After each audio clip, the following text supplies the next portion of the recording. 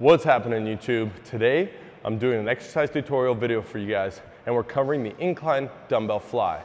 All right, this one is going to hit the chest as well as some of the front of the shoulder, the anterior delt, as well as some of the triceps gains. All right, check it out.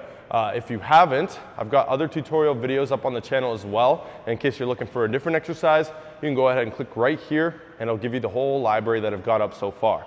Okay, now in this one, I'm gonna go over some set position stuff, some cues to look into and look out for to make sure that the form is good, and of course the proper form, as well as some incorrect variations that you might be doing right now or you might see being done that you want to avoid. So check it out. First things first, you want to keep that core engaged. Core engaged, make sure that you brace it to support the spine, and that's where you're going to get most of your strength from. All right, stability is key, especially with free weights. Now next, you want to make sure you keep the shoulder blades retracted back so it looks like this. So let's say you're doing a fly like this. Where's my chest at? I don't know, because it's being covered by my shoulder. Shoulders forward. The chest should be the first line of defense. So you want that to be the furthest point forward. If your shoulders come forward more, that is taking the load. So you want to keep the shoulder blades pinched together. Not only that, it's going to keep a more neutral spine. You want to make sure you keep the chest and chin up as you do it.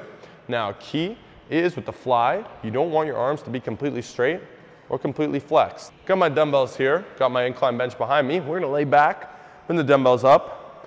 Now the palms are gonna be facing each other. As you see, I'm squiggling around here because I'm trying to get my shoulder blades pinched together behind me. Head is flat on the bench, feet are flat on the ground. Very important. From there, that slight bend I'm telling you about, as you come down, boom, that's when you bend, and you keep that bend the whole time. At the bottom, you're gonna feel a stretch in your chest, okay? Here, you can hold for a half second, and you wanna press up as you come up. You're gonna straighten the arms and squeeze. You can probably see my chest there. Watch, squeeze the chest at the top. You don't want to necessarily touch the dumbbells right before they touch, but you should be able to connect with your chest and squeeze. So bring the elbows together, and as you come out, again, slight bend in the elbow, come down, stretch the chest, exhale, bring it up, and squeeze at the top, right? I'm feeling this like crazy already. Make sure that as you go, you don't round your shoulders forward. Keep them back the whole time. Common bad form you'll see is what I mentioned before.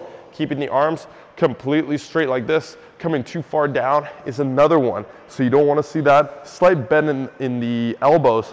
Another poor form technique that you'll see is the elbows are too bent. So when people are coming out, they're coming down basically right beside, and then they're doing somewhat of a press on the way up. As you see, the dumbbells are going more of an upward motion.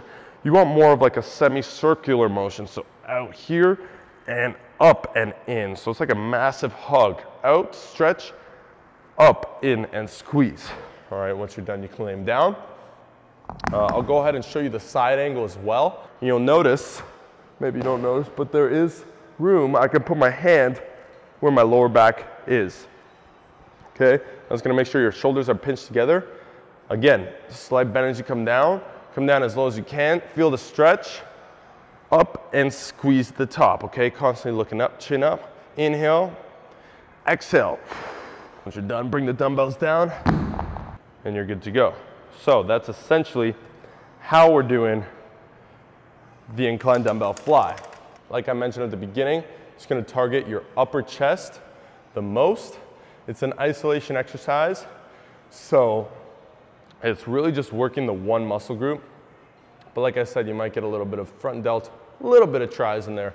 And that's what it is. It's a good exercise to throw into your chest push days. Again, to get a little bit more development in the chest, because the maximum contracted position of the chest is actually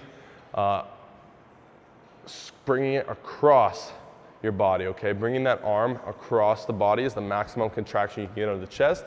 So that's why this exercise is very good to do that, okay? Hope this helped, guys. If it did, leave me a comment below on what else you'd like to see on the channel, what other exercises you'd like me to cover. Go ahead and give me a thumbs up if you enjoyed it, or if it helped you out. Share it with your friends who probably need this tip, because let's be honest, most people's form's completely garbage. And subscribe for all your fitness content. Thanks for watching. Stay tuned. I'll see you in the next one.